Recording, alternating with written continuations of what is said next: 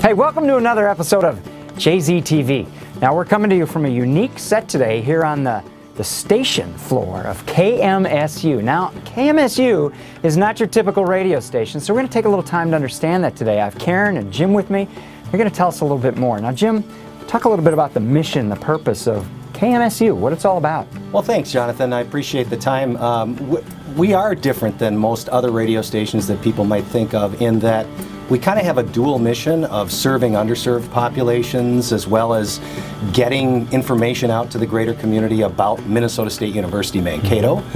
But we also serve the community in ways that I think are impactful in terms of giving away a lot of airtime to nonprofits. We do that a lot, and Karen's show actually is probably the flagship of that on Minnesota Morning. But we also talk to business people on the Business Break program, and so it's a wide variety of things. And then we have volunteers, like almost 60 volunteers from the greater community who come in, and they give of their time and talents to fill programming time for the radio station. If I were a volunteer, do I get to come in and run that board? Yes. You do, actually. Oh boy. That's the cool thing about it.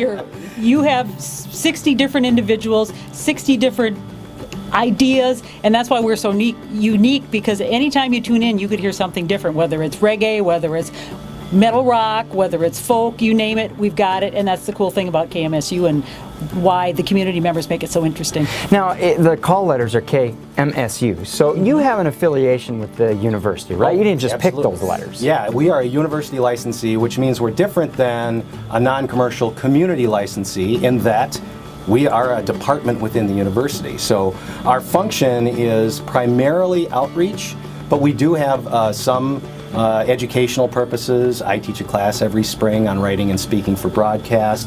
A couple of my stellar students are here in the studio with us. They need to be on this show so that they become internet sensations.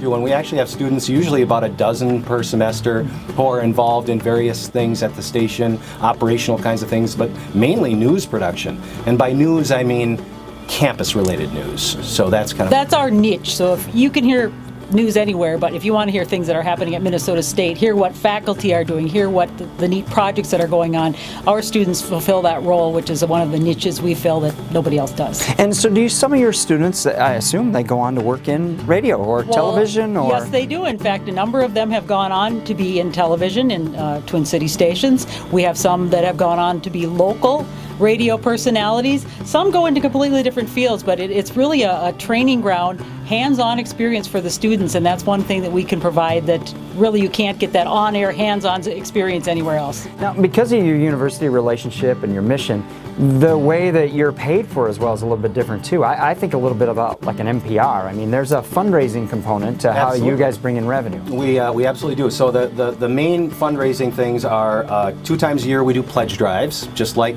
every other non-commercial radio station does. We have underwriters. These are local businesses within the area who really like what we do at KMSU, so they're funding that as underwriting support.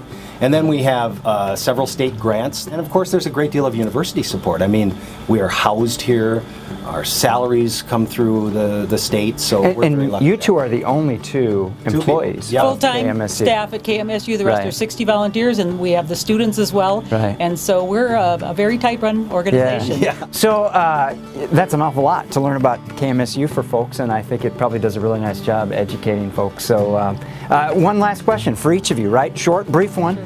What's the fun, interesting things that folks watching this today might not know about each of you that sort of leaves them thinking about that? One thing. Okay, well, I have a sickness for golf. I think it's my Scottish heritage. I can't help it. What kind of handicap? Oh, it's terrible. Yeah, I'm like a 20. Don't admit it. Don't talk about that. Well, I'm a dairy farmer.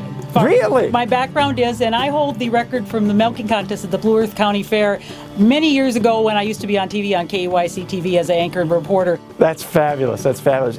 To both of you, thanks for taking some time today. Thanks for sharing the story of KMSU. Thank you. And to all of you, thank you. And to all of you, thanks for watching another episode of JZTV. Have a spectacular week.